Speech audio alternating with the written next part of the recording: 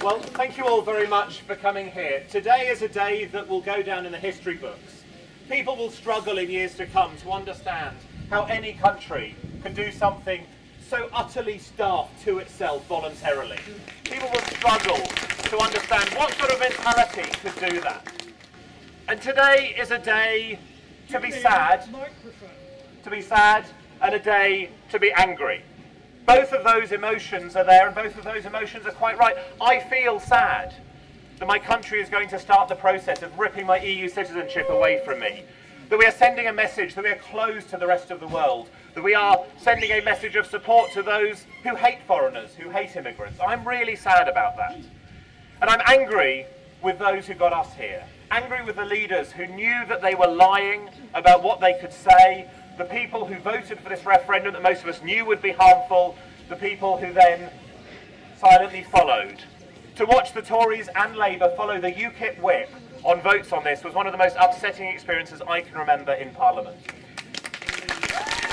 We should remember that anger. We should also, though, not be angry with all those who voted to leave.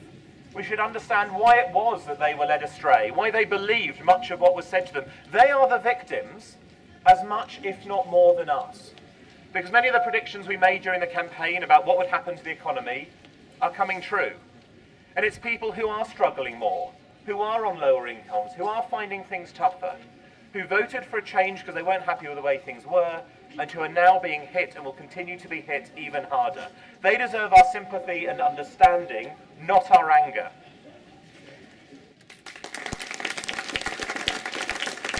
And those harms are very real.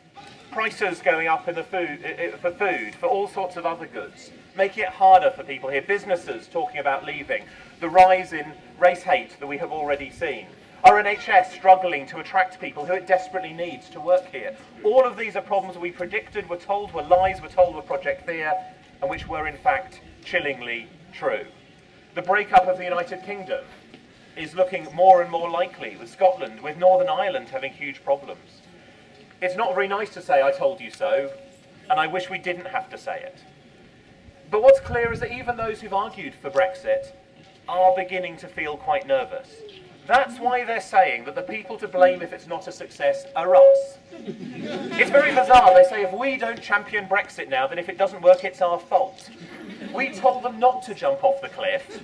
It's hardly our fault if it hurts on the way down. They're terrified. They never meant to win it. They meant to blow the bloody doors off. They did not mean to win it.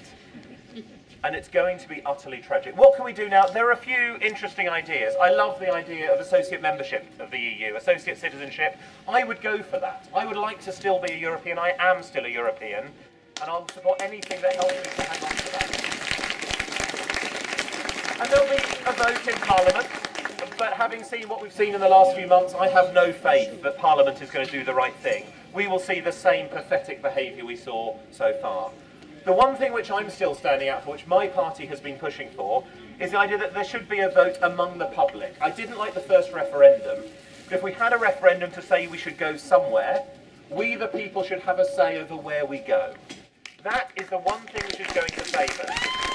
And if those who disagree, if those who want to see Brexit really have confidence that things will go well, they'd be okay with us having a vote as well, because they would surely want to trust the public rather than put their faith in a single elected individual. But they won't do it. So we have to shout about that. So yes, vote according to this. This matters. Make it an issue in these local elections, all other elections.